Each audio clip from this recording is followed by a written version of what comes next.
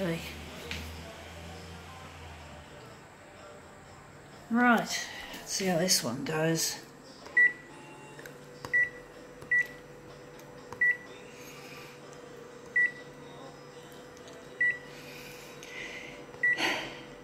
So the original size, that's a good question. Make it A5 just to be on the safe side. Let's see what we have.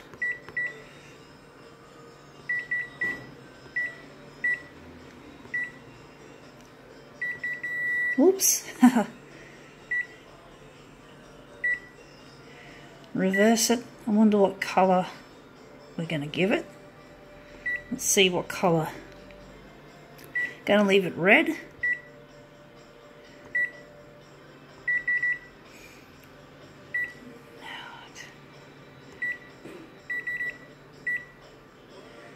Okay. Okay, we're going to go red. Going to make it really red.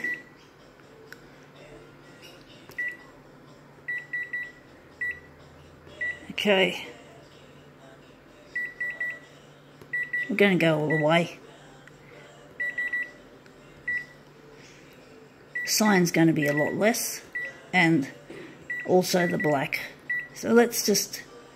So what else we're going to do? We're just going to call it quits. Not quits, but done. But we're going to enlarge it. But anyway, I got this from Aldi. It's yogurt. It's very nice mango and blood orange yogurt. Really nice. I really love the way it's swirled in, as it says. So it looks like it's a B6. But I don't know what enlargement I need to make a B6 into an A4. I can't work that out. It's not an easy size. It's one of them odd type sizes. I'm just going to gently place the dock feeder on it. I'm a bit worried it's going to crack the glass. I better just keep it like that. And we're just going to try and intuitively work out just how big this thing is. We've got to make it. So wondering if we're going here. So X equals... I don't know how big we're going to make this. 169% X, and the up and down, which is the Y, we're going to make it 169. So basically we're doing this unnecessarily. We're just going to leave it like that, but it's not going to make it oval shape. It's just as if we just made it. I don't know why I did it like that. It's silly. I wish I could have just done it with both X and Y together, because it's not going to make a difference.